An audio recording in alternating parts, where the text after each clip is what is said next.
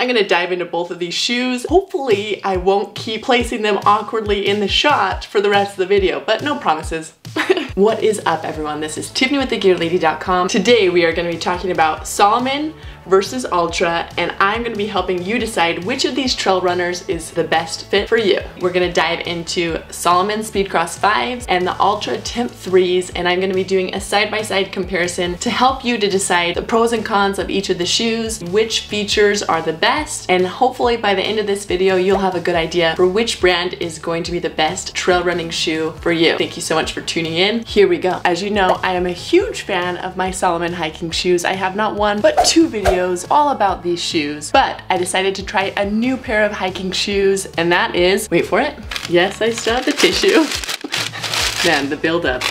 Wait for it.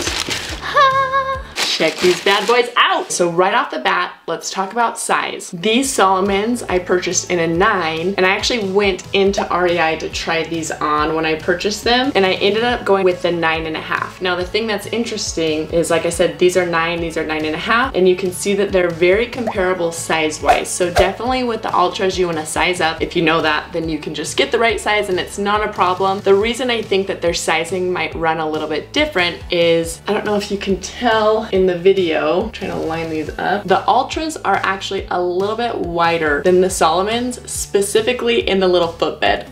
It's hard to show, okay? Let's not try to pretend like this is the perfect way to show it. This is showing them side by side, and you can see that the Ultras are a little bit wider in the toe area, especially than the Salomons. This is more of a slimmer fit, and this is a little bit wider. I have heard that people with wider feet tend to prefer the Ultras. Oh.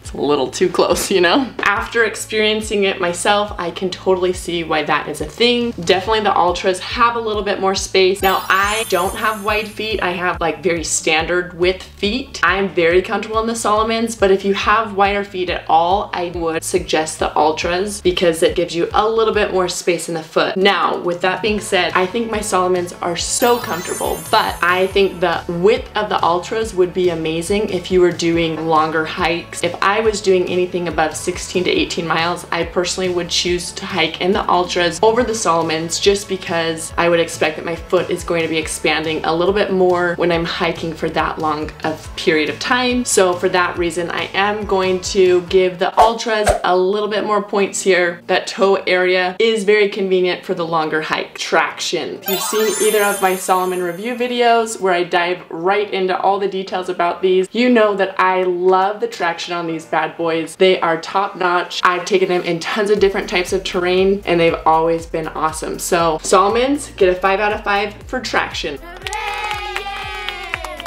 The traction on the Ultras is top notch as well. In my opinion, looks far less significant than the traction on the Salomons. However, even though it visually might look a little bit less significant, I think it's actually really great traction still and would provide really great stability in all different types of terrains. Even when I went, I was going through like mud and there were rocky parts. They held up great. So traction, Ultras also get 5 out of 5.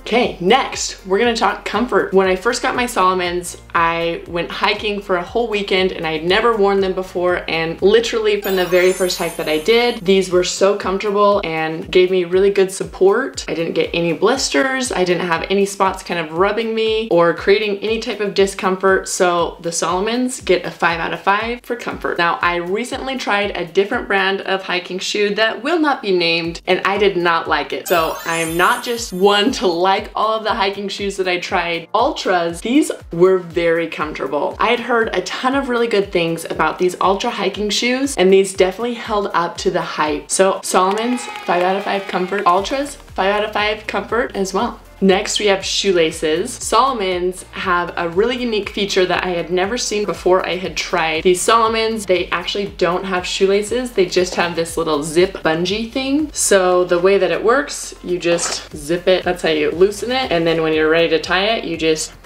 zip it down, and then you can tuck the excess right there on the tongue. Bada boom, bada bing, you're done. I did not know about this feature before I purchased my Salomons, but now that I've had it, I've gotten so used to it and I really love it. Now, I'm telling you about the Salomons first because the Ultras, this is where they went wrong a little.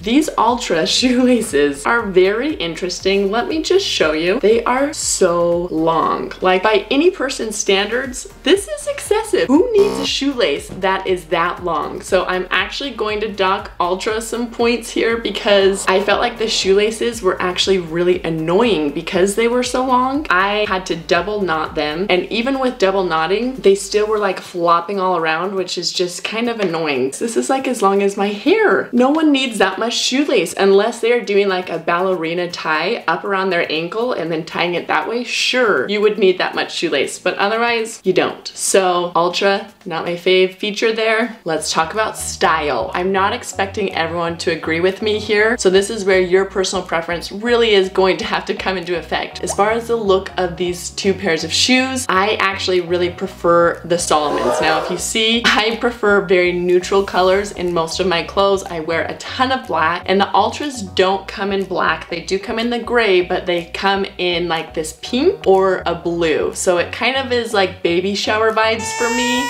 Although I really like the color pink, this color pink does not vibe with my style. Looks wise, I actually prefer the Salomons. Now, I have had multiple friends talk to me about how they prefer the look of the Altras and how they think that the Salomons are hideous. So that really is a personal preference thing. I think a lot of it has to do with the shape of the shoe and which one you prefer, but then also the colors. I just really prefer a neutral shoe, so it doesn't matter. Like I can wear any color of hiking clothes, or it just doesn't like draw attention to it. Personal preference, but I am going to dock the Altras on style, and Salomon is going to get some points. Now let's talk about price. The Altras are about $130 and the Salomons are about $100 to $130 as well. So the pricing is very similar. I think they're both really high quality and definitely worth that amount of money, but that is the price. So no change in point for either of the shoes because they're the same. As far as durability goes, I have had my Salomons for about a year and a half now and taken them on tons of different hikes, and they are holding up so well. Durability and quality, Salomons get all the points because I know for a fact that they are very quality, will stand the test of time, worth the investment. Now, with that being said, I haven't had my Altras for very long and I've only taken them on one hike, but I will say that they seem very quality. I fully expect them to be just as quality and kind of hold up for as many years as I expect my Salomons to hold up. So I think they're very comparable again there as well. There you have it. We've kind of gone through all of the things related to these two pairs of trail running hiking shoes. So my kind of in conclusion is I really like them both. And I know that's a little bit confusing, but I think that they're both fantastic shoes. And if I'm doing anything under like 10 miles, I for sure will just take my Salomons. But I do think that there's something to be said about the Altras and the level of comfort and kind of extra foot space. So if I've been doing a lot of hiking, I think it's great to have the Altras to kind of mix in with the Salomons and use them for the longer hikes. Thank you so much for watching this video. If you wouldn't mind hitting that like button down below, and go ahead and hit subscribe, and let me know if there's any other types of gear that you want me to review, and I will get right on that. I will see you soon in my next video. Grabbing them off my shelf, off my shelf. The traction on these are actually really, the traction on these is, there we go, I speak very good English. Salomon Speedcross 5s. Got a little overzealous there, you know?